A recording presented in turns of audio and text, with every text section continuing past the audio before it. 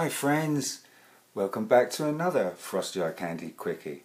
We're definitely going to use up all of the last colours here in a kitchen sink pour, and as you can see I've got a 12-inch cradle, wooden cradle right here. I've put down around about 200 millilitres of paint on there, which is about 5 to 6 ounces of paint for my pillow. It's colour to go, as you know from the picture at the beginning. So we're just going to get straight down to it. We're going to use up the last of this Deco Art Cool Blue.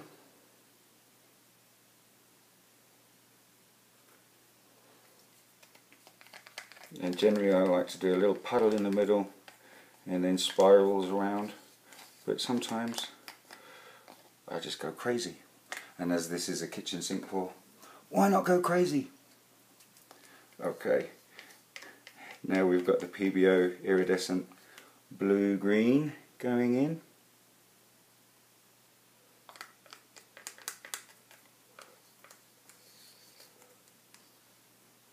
Like I said, I did mix these paints up a few days ago.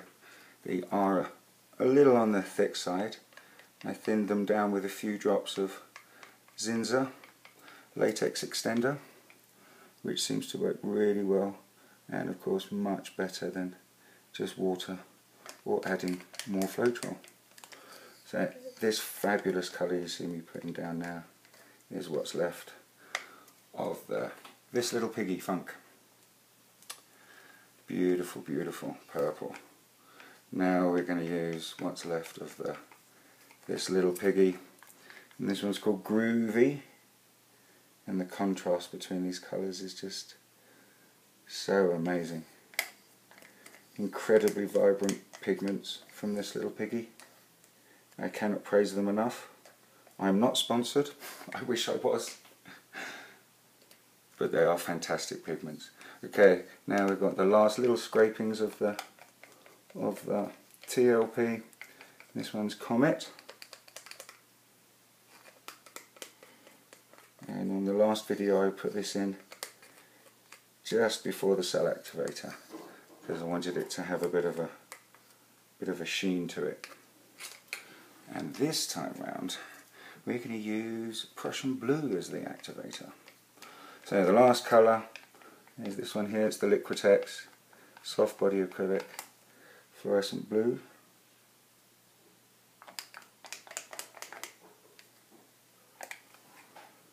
Excellent. I'm just going to get my pen, pop a few of these bubbles, ruin their party.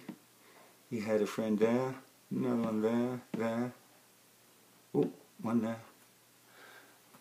another one there. We don't want bubbles in our medium ideally, because it could promote bringing the pillow colour up through, and that's not necessarily a bad thing, but in some people's books it's not necessarily a good thing.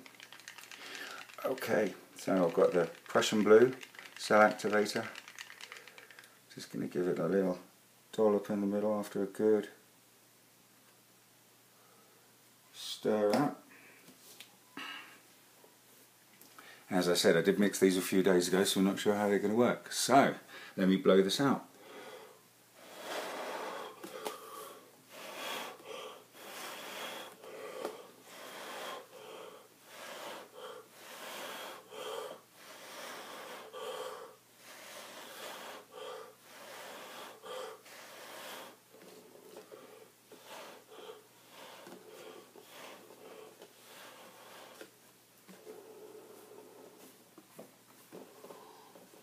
Okay, I'm going to try and blow this large piece of activator out a little more.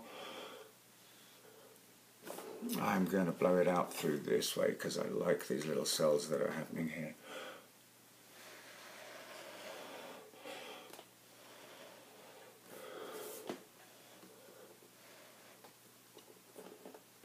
Okay, I'm going to try with a little bit of straw action now.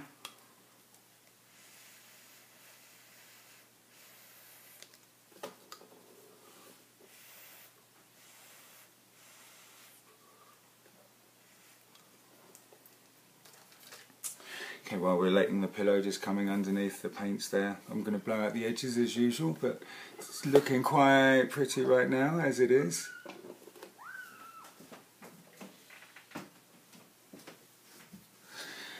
I don't know if you heard that, you're going to excuse the neighbours' children, they're having a great old time. So I'm going to blow the edges out a little bit, guys.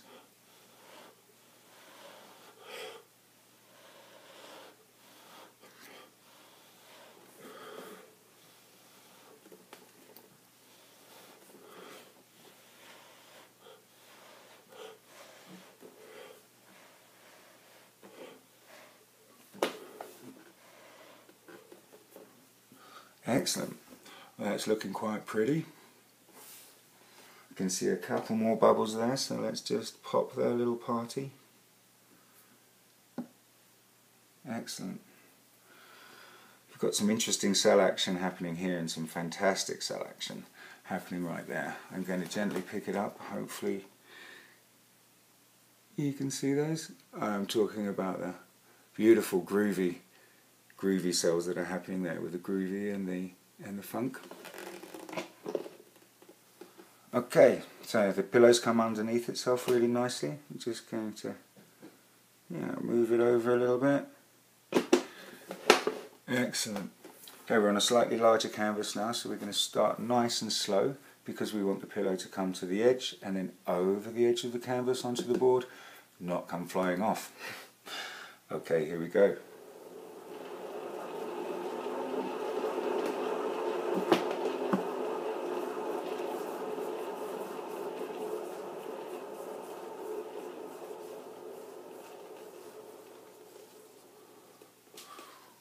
Okay, that grew rather beautifully. I think I used just a little bit too much pillow paint. But here we go, guys. It's very pretty. So, I'm just going to mop up the edges of the paint because we don't want that coming off.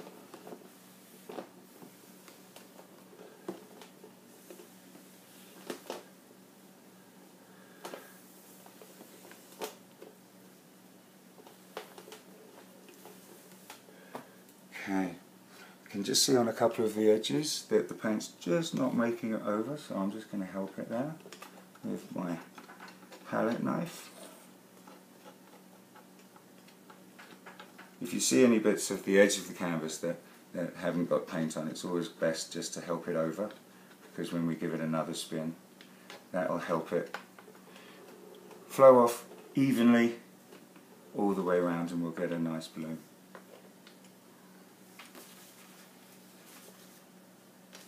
Okay, time for the second spin, guys.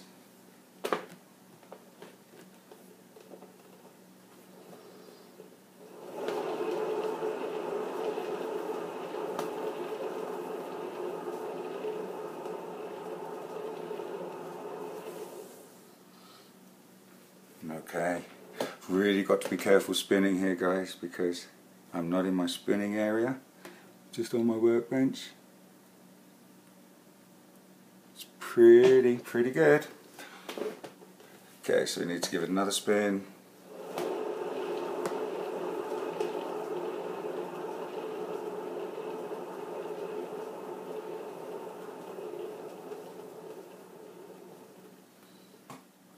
Another spin.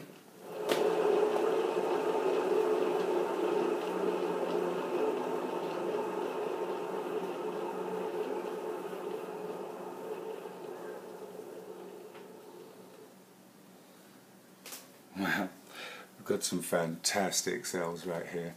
It's these beautiful groovy and funky cells that I'm going to try and pick it up so you can have a see. Pretty spectacular. Okay, we need to give it another little spin here, guys. She's looking pretty great, but we've still got a bit of paint movement, so she needs and wants one more spin.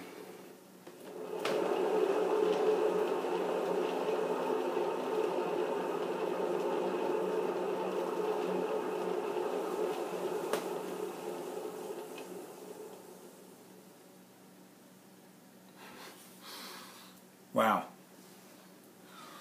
Okay, yeah. One more spin, one more spin, one more spin, always one more spin.